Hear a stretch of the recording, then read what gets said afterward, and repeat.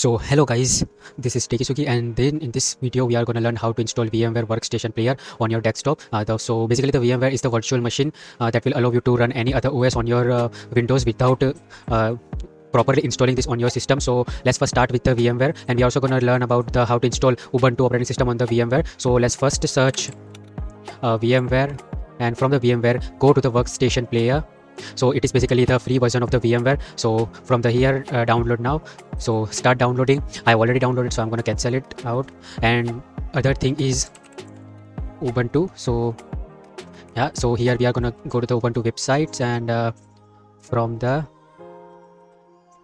download we are going to download the latest LTS version. So basically the LTS is a long-term support version, so nearly the 4 to 5 years support it will provide. So for the 4 to 5 years we are not gonna get so we are getting updates on this Ubuntu version. So yeah, here it started, so I already have this version, so I'm just for now cancelling it out. So now let's move to the installation process.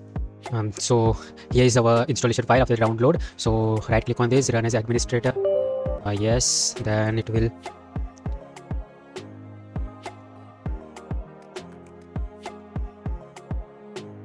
So actually the thing is I have the license copy of the Workstation 16 Pro, so that for free version is the same, just I have to give the key to it, so it's not gonna make any difference. So process are the still same. So next, accept, next.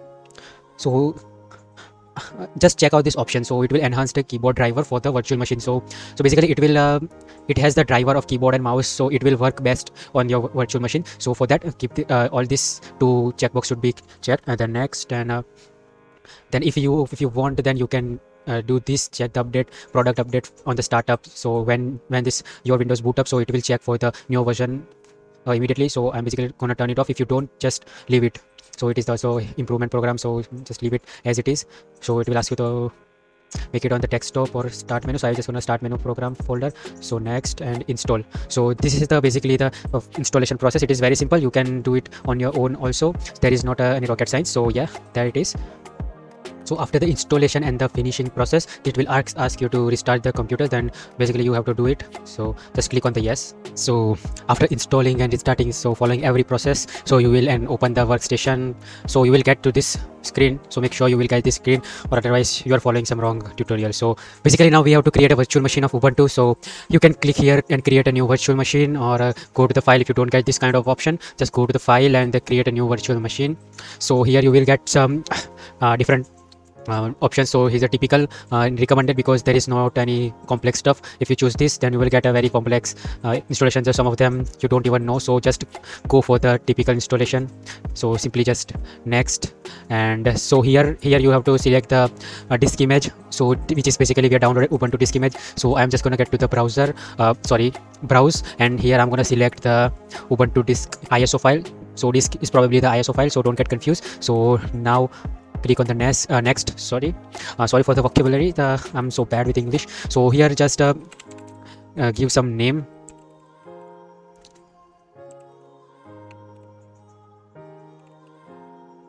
So password just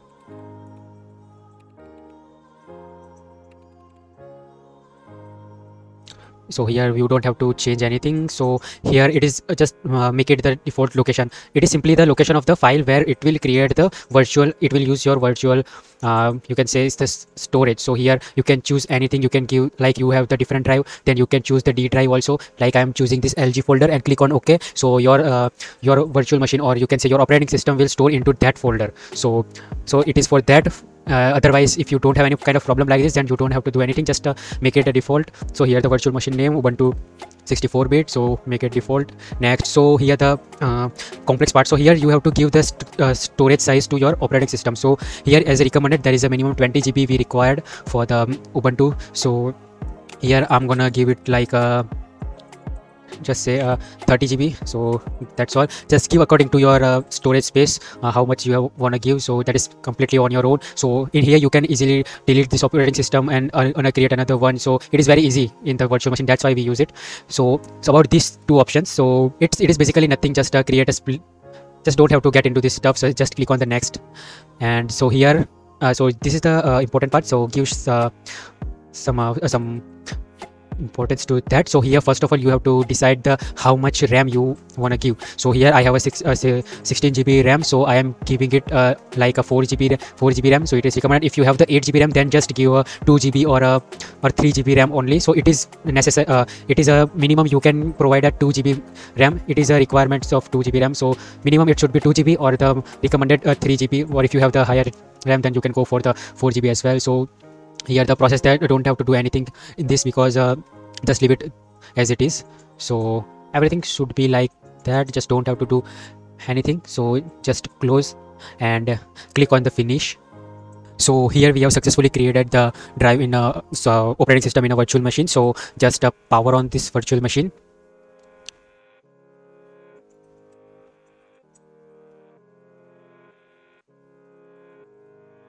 So if you once click on this virtual machine, so your cursor will become invisible. So here press Ctrl or and Alt to just give back on your Windows display. So yeah, it is some here here there is option of that. So yeah, just keep in mind that Ctrl Alt will again make visible your mouse cursor. So yeah, here the virtual machine is opening.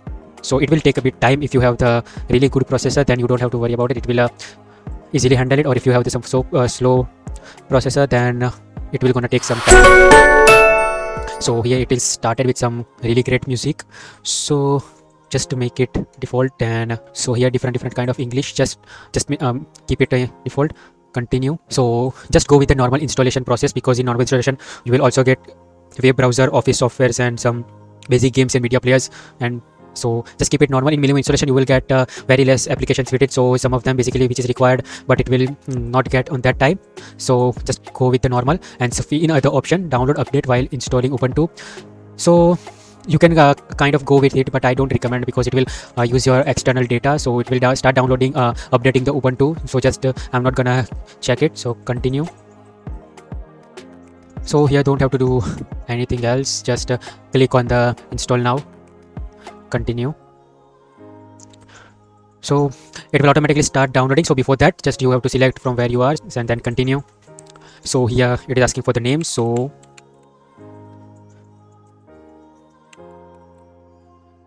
yeah, just choose the password. Okay, just so just continue, and it will start installing. Basically now just you have to wait till it get installed. So let's skip this part. So here our Ubuntu is installed, installation is completed. So just click on the restart now. So let it restart.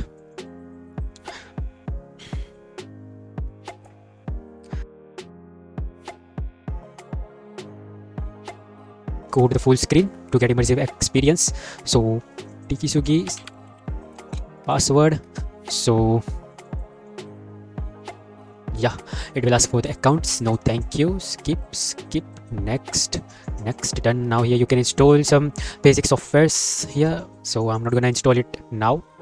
So just done. So everything is perfectly working. Just check some terminal command.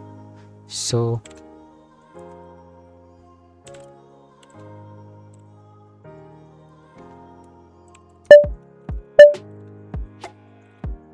let's just go to the